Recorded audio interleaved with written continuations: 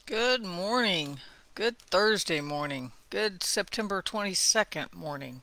Wow, a week from tomorrow is the last day. What we got one full week left of September and a couple of days, right? And then it's October already, which this morning, by the way, feels wonderful outside. I just stepped outside. That's why I'm a little bit late because I was like, I gotta go see. It's got cool just in time because my air conditioner's on the not working again. So it's just one thing after another, isn't it? And that's okay because everything that happens just pushes me closer to Him to trust Him more. Because ain't nobody here going to take care of you. I figured that out a long time ago. Anyway, so there's things people can't do. They can't give you that peace in the middle of craziness. They can't give you a peace in the middle of a pandemic. They can't give you, people can't do a lot of those sort of things, right?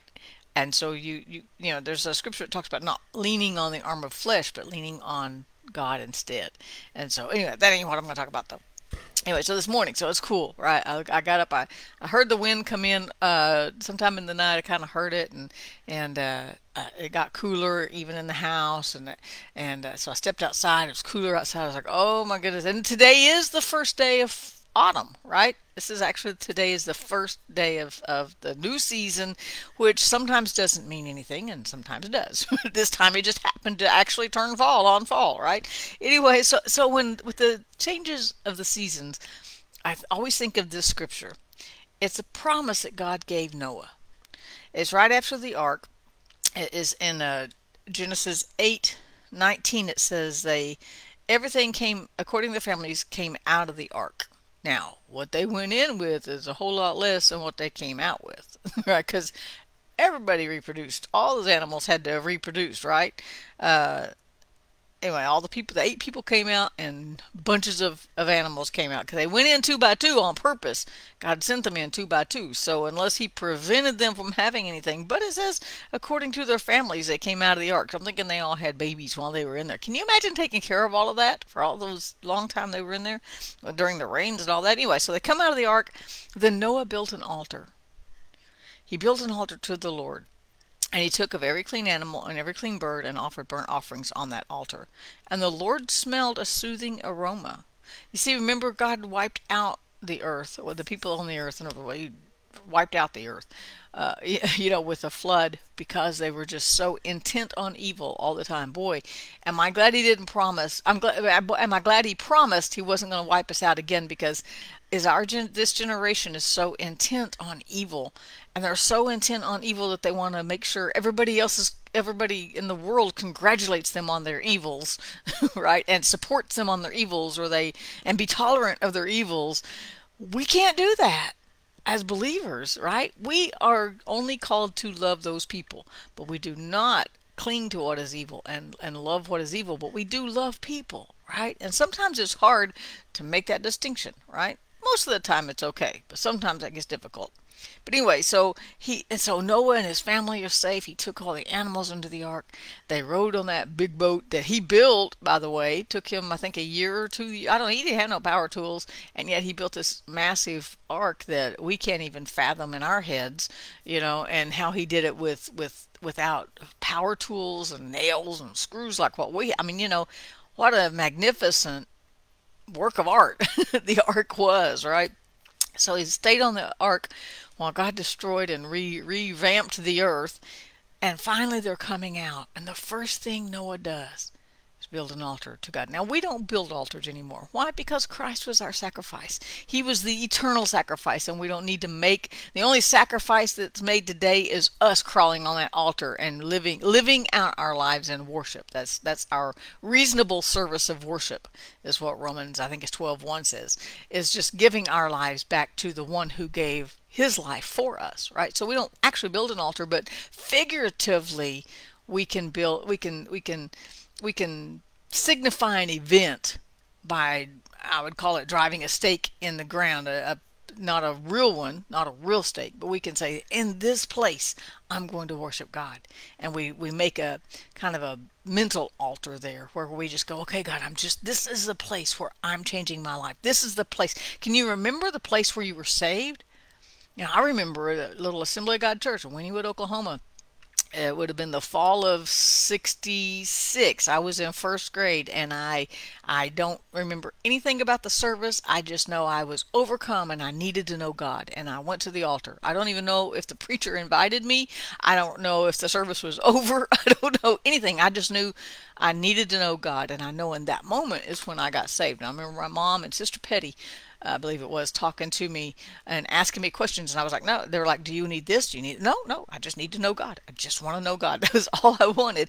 And that becomes a place where I can I call it driving a stake there in my mind mentally. That's the place. Because see what happens is the enemy comes and he says, oh, that didn't really happen.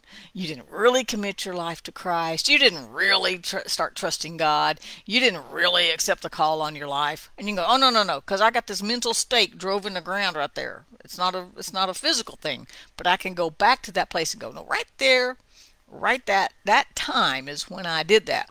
And so we have that. So Noah's driving a stake in the ground, kind of. He's building that altar.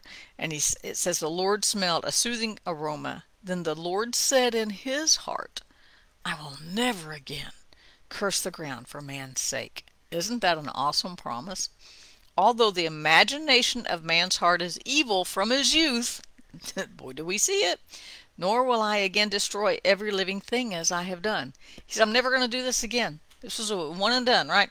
And then he said, listen to this. While the earth remains, seed time and harvest, cold and heat, winter and summer, day and night will not cease. Now, I know there's a lot of people talking about climate change. I'm not saying there's not any climate change. I'm just saying God promised while the earth was here, there will be seasons. There will be day and night. There will be cold and heat. There will be seed time and harvest. Those things are not going to go away. Then it says God bless Noah. So when in the new season, I love fall because it's cool. You can still do things outside because I like to be outside. So I got two hiking trips planned this month, right? And so, how many times I'm going to take Chris to Lake Hefner or Martin Park or Bluff Creek, I can't promise. But so I love the season changes. But what I thought of this morning was that in the kingdom of God, there aren't any season changes. Right now, in life, there is. I'm getting closer and closer to the winter season, but I don't know why that would be called the winter season because that just means I'm closer and closer to going home, being with him. So that's a good thing, right? With Jubilee, but we consider life to have seasons, and even in just our we can be in a season where it feels like spring and everything's good and everything's new. And yeah, I got a new job. Yeah, I got a new car. Yeah, I got a new house. And then we have kind of a summer season and it gets really hot because now we got to make that house payment. We got to make that car payment. And then things are tougher. And we go through periods and we relate them to periods of time and we relate them to seasons. This is a really winter season. Nothing looks like it's alive, although it really is, right? Or I'm in just a season of growth. I'm in that spring season, or I'm in a season of I'm just working hard. It's summer. I'm gonna stay inside. It's hard. Everything's harder to do when it's that hot, right? And we go through these seasons in our lives, and we liken it to we liken our experiences to seasons. But as I was thinking about all that this morning and praying and all that, I was like, there aren't any seasons in heaven, in the kingdom of God. There's no seasons. It's always perfect all the time, right? And yet, in the kingdom of God, there is seed time and harvest. So maybe there is seasons. Did I just refute my own argument? No, I don't know. But there's not seasons. God's kingdom is consistent, right? God's kingdom doesn't change with our seasons. Now we're a lot of things are going to change. I'm sure pumpkin spice something is out there now. Y'all pumpkin spice weirdos. Everybody goes running for pumpkin spice. I'll probably buy some pumpkin and try to instant pot it and freeze it in the freezer because it's really nutritious. It's got lots of nutrition in it that is good for Chris. Will I eat some? I might eat some, but I ain't gonna go looking for it. I don't want no pumpkin spice. Don't mess up my coffee with pumpkin spice. I just want my coffee, okay? So, but pumpkin, there's things changes. We start eating different foods for the fall because it's cooler outside. In the winter, we'll eat more soups. In the summer, we eat more salads. We change in response to those seasons. We'll start pulling out our jackets because it's going to be cooler outside, wearing long pants. Eventually, it'll be winter. We'll put long tones. But in the kingdom of God, it's always the same. The kingdom of God doesn't change. It doesn't fluctuate. We don't have peace one day and not the next. We don't have his provision one day and not the next. We don't have healing one day and not the next. What God provided in his kingdom is consistent. It doesn't rely on the seasons. It doesn't rely on the market, right? His provision doesn't rely on the market. Thank God they just raised it another almost a whole percentage, right? Which means houses go up, cars go up, loans go, credit card interest goes, everything goes up. They say that helps with inflation because it makes people not buy stuff. I'm like, yeah, well, are you going to take it back down when it's over? Right? But no, I doubt they do that, right? But anyway, I guess it does fluctuate, but God's provision doesn't fluctuate with that. He just said, let's say, he'll meet all of our needs. He'll meet all of our needs. And he doesn't say, unless inflation is too high, unless there's a recession, unless there's just too much debt, unless there's too much this. No, God, what God says doesn't fluctuate like the seasons. It doesn't. What God says, when Jesus said, I'm leaving my peace with you, there's no unless on there. There's no expiration date on there. There's not until fall. Until winter, I don't do anything in winter. I don't, right? He doesn't. There's no fluctuations in the kingdom of God. God just is solid and consistent, and what he promised, he has promised, and he's not taking it back. Nothing. I always say in my blog for caregivers, I always say, when life gets ugly, God doesn't go, oh, never mind. Because life can get rough, right? We can face some really tough circumstances and situations, and we can have to deal with some really hard things sometimes. But God doesn't go, oh no, that's it. That's too hard for me. I was not prepared for that. No, he still says, I give you my peace. I'm still your provider. I'm still your shepherd. I'm still your king. I'm still your savior. I'm still your Lord. I'm still your fill in the blank. Whatever you need, I've still got it. Isn't that an amazing thing about God? No seasons. No seasons in God. There's no change in God. He doesn't even, he's so bright, he doesn't even cast a shadow.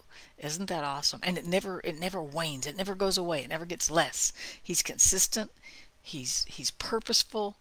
He's our God. Isn't he amazing? He is. Have a great start of fall today. I hope you enjoy the cooler weather. Peace out.